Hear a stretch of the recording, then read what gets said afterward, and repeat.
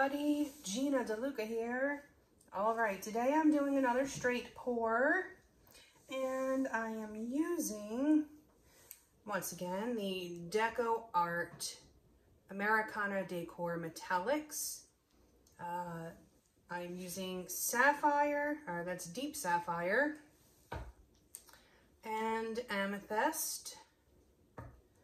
And my background color is Liquitex Basics Light Blue Violet. This is such a pretty color. And I thought that these would look really cool together. Hopefully it will be enough contrast. I contemplated lightening up this blue violet a bit, but I decided to just keep it as is and see what happens, because we experiment here. These paints are mixed 1 part paint to 2 parts Floetrol, and then thinned to the proper consistency with my mixture of 90% water and 10% Floetrol. The proper consistency.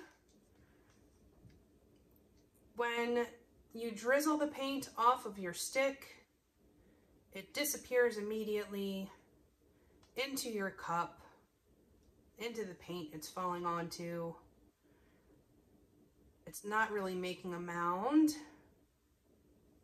Before we get started, have you seen the FluidArt inspiration cards? If you've already seen this part, just fast forward about 1 minute and 15 seconds and we'll be to the painting. If you haven't seen them, what it is, what they are, there are 52 cards in total, 42 technique cards. Each technique card has an associated YouTube video with a tutorial. There is a box that has a tip in it, a color palette, and these 2 boxes are meant to be used as a 2-color palette or as the basis of another color palette. There are also 8 bonus color palette cards, each one having 5 color palettes. Use all the colors, just use a few of the colors, just to give you some inspiration and ideas. And there you have it. So these cards are available at my website, ginadeluca.net. First thing I'm going to do is lay down my base coat. You can see I already covered the edges because in a straight pour,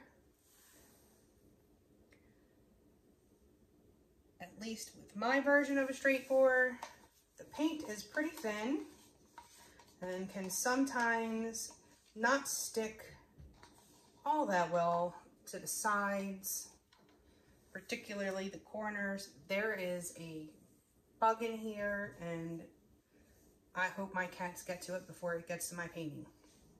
Bigsby, there's a sky raisin.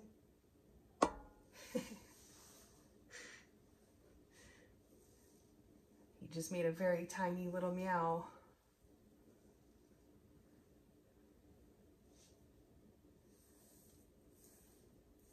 Okay, my base coat is down, and now I'm going to put the paint in the cup. And I'm going to do something a little different than I usually do in my straight pours. Usually I just do 1 layer of each color and let the chips fall where they may. This time I'm going to actually alternate the blue and the purple. I'm not going to try to get them to blend together too much. And I want the colors to be dispersed a little more. Usually when I do 1 layer at a time, I'll get a big section of purple on one side and a section of blue on the other. I kind of want to try to get purple and blue across. Usually there will be I guess what people are calling pearl cells on one side, and then the other side is more like, not quite a ring pour, but has somewhat of that effect. So first I will put in my base color.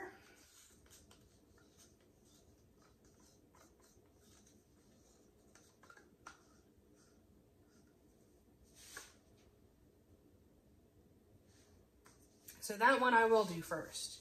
And then these colors I will alternate.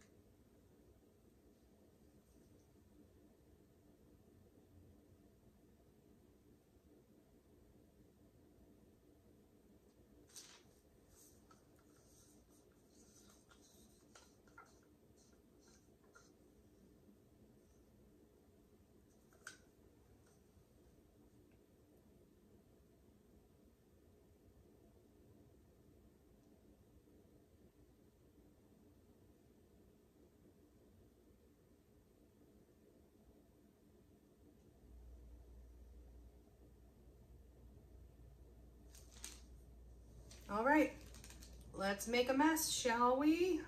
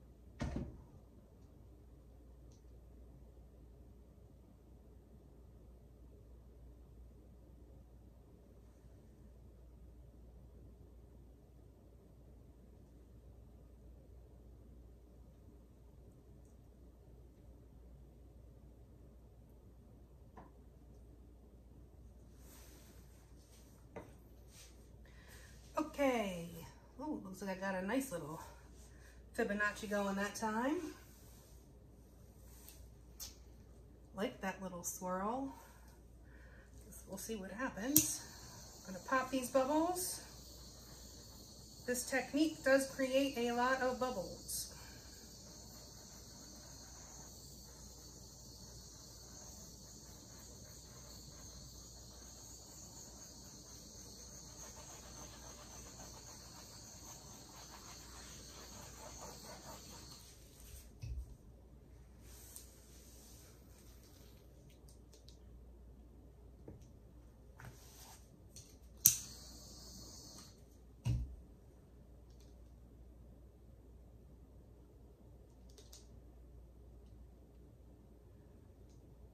All right, let's stretch it out. Oh, let me get my corner catcher.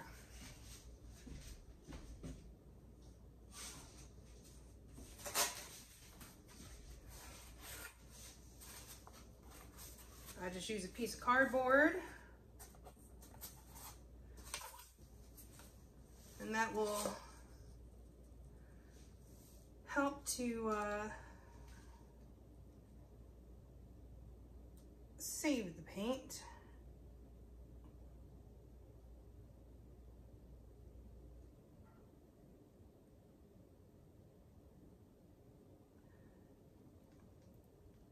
Tilting slowly is very important.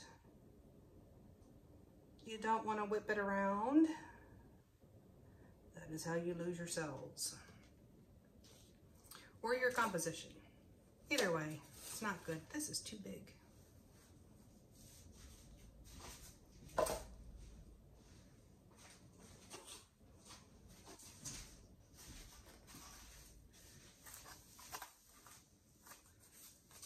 There we go.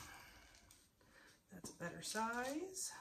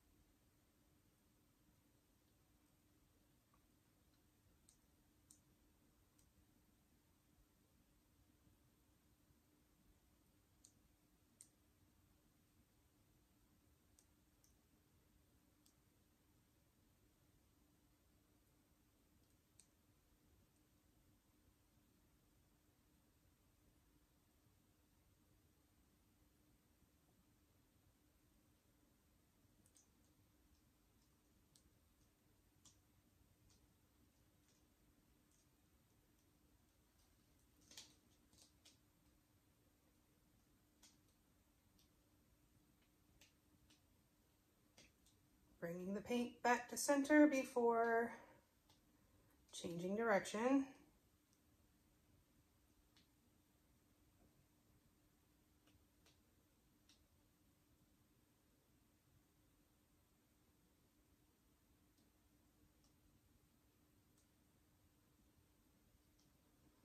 As you can see, you can almost make corners.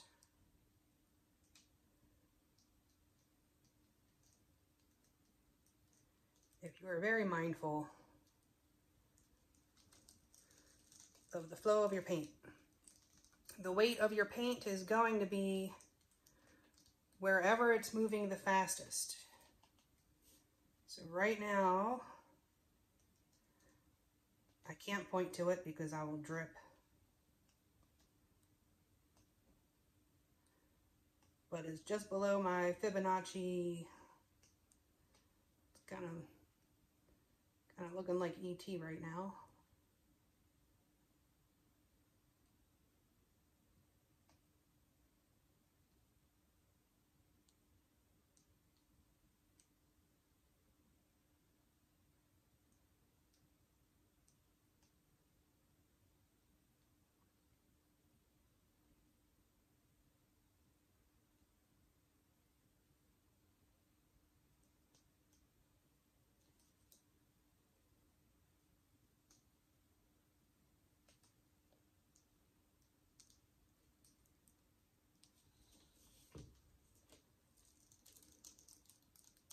Okay.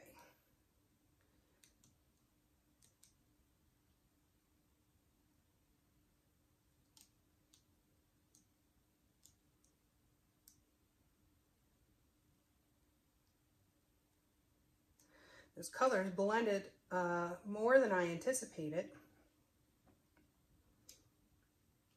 What's interesting is the cells are much bigger than what usually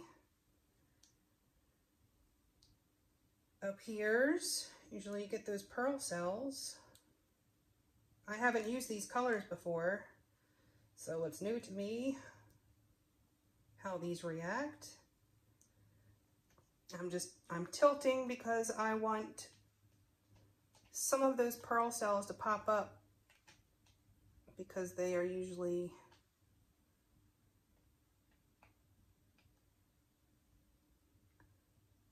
pretty fantastic color-wise. The more you move them around, the more cells pop up.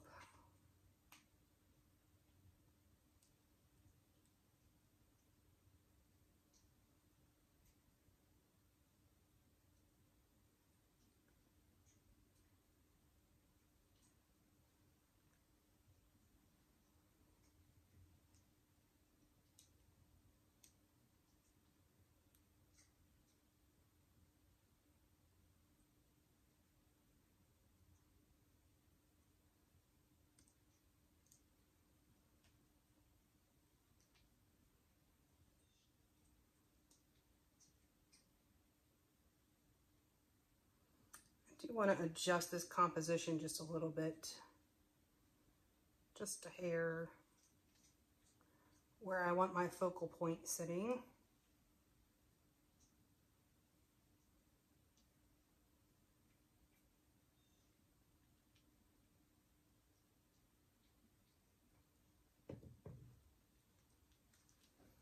Okay, I'm gonna let this sit, do its thing, and I will bring you in for a close-up. Back in a few. Okay, here it is. This camera has such a hard time picking up metallics, but let me see if I can get in there close and to show you the 3D-ness of these cells.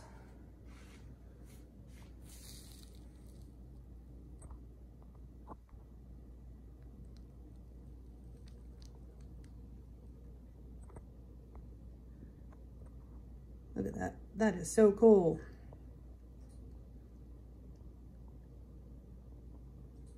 They still blended together. So I may have to try this again with my usual pattern and see what that produces.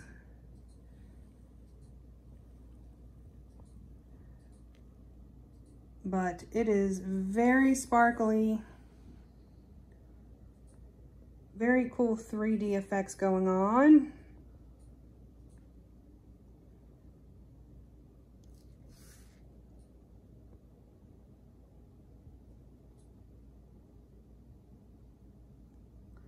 It is appearing a bit darker in the camera than it is in person. I don't know if I can adjust that or not. I don't think so. But there it is. I hope you learned something. I hope you enjoyed. Please like and share and subscribe and all that good stuff. Do check out the description box below for links to my PayPal and Venmo tip jars if you feel so inclined. Also, my Amazon store. If you enter through the link in the description box, anything that you purchase off the entire site of Amazon, I will receive a small commission at no additional cost to you.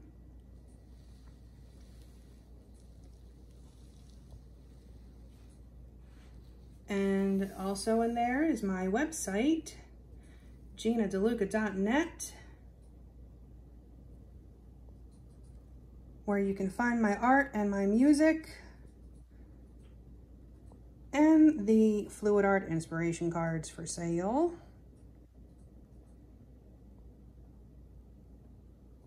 And of course, last but certainly not least, join our Facebook group, Go Make Some Art. The link is in the description box. Post your masterpieces there, ask your questions, get some inspiration. Good times had by all. All right, that's it for me. My phone is about to die.